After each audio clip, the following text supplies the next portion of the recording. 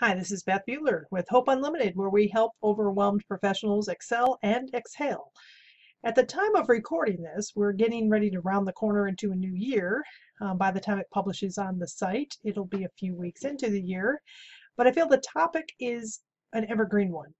So just briefly, I want to ask you, are you concentrating on some new goals in this next new year or new quarter or new month that's coming?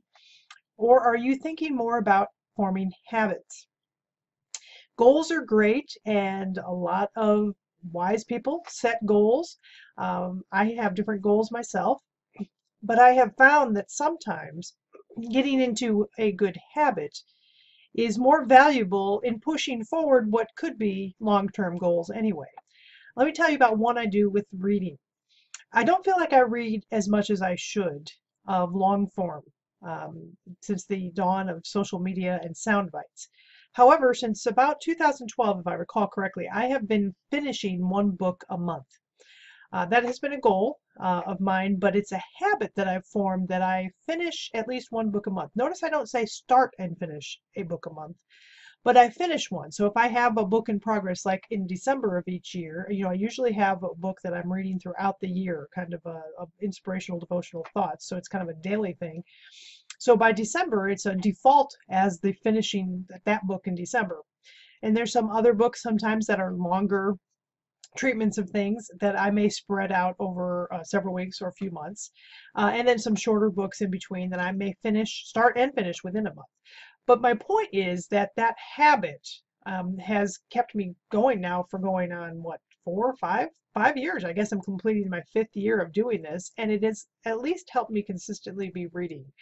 I do hope to maybe increase my book reading in the new season. But my point with this topic is to share that is it is sometimes better to put your efforts into the type of daily, weekly, and monthly habits you want to do instead of saying, I want to read 100 books this year.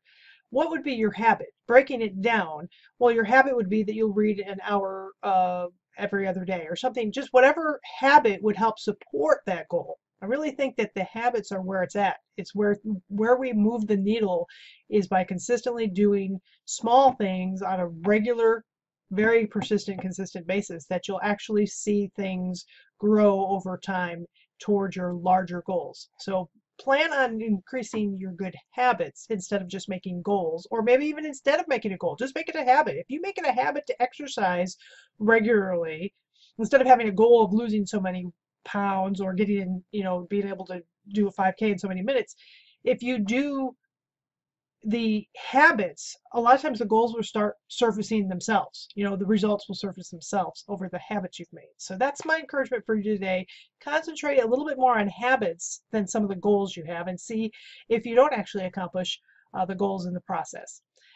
Thanks for watching, and I do encourage you to regularly visit bethbueller.com, which is also helping-pros.com.